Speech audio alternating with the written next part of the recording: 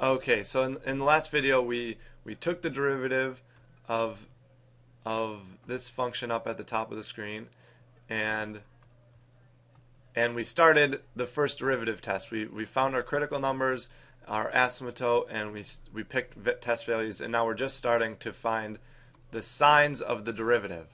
And of course the signs of the derivative finding the sign is the same thing as finding whether or not the derivative is increasing or decreasing on the interval. And we'll go through that. Okay, so let's just continue.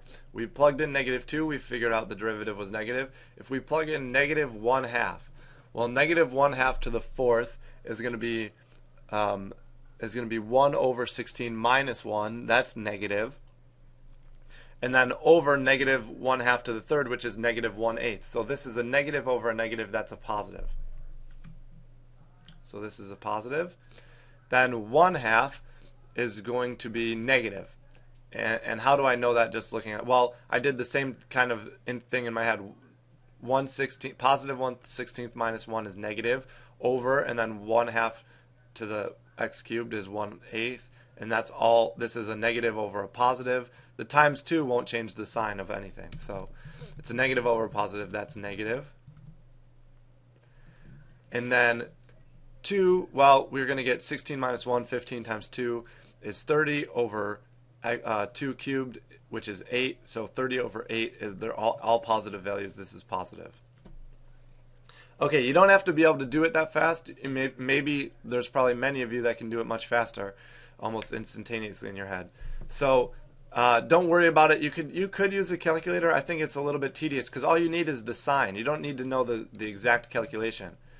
For instance, I could have done, okay, 2 to the fourth is definitely bigger than 1, so that's positive, times 2, that's positive, over 2 cubed, well, a positive number cubed is positive.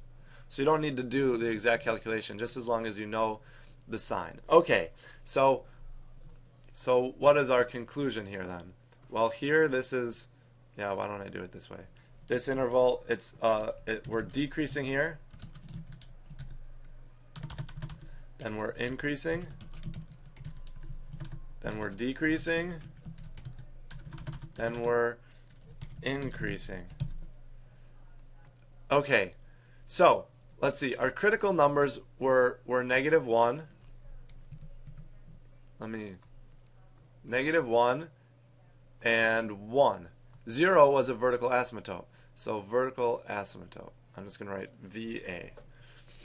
So what did we figure out? Well, to the left of -1, the function is decreasing, and to the right, it's increasing. So -1 is a minimum.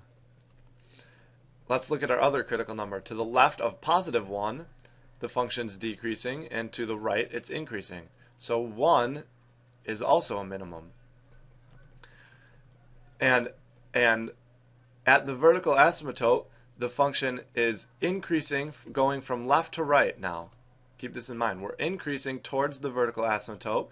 So the vertical asymptote was at 0, so let me kind of draw this in. This is 0. We're increasing towards it, and then when we're coming away from it, we're decreasing away from it. So this is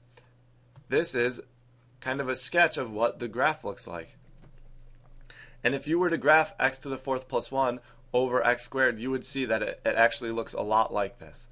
So just all we did was we found the relative extrema, and we tested some values using the derivative, which really we were just testing the slopes and finding out if the function was increasing or decreasing. And doing that, we got a pretty good sketch of this function. Okay, so that's that. Well, I'll see you in the next video.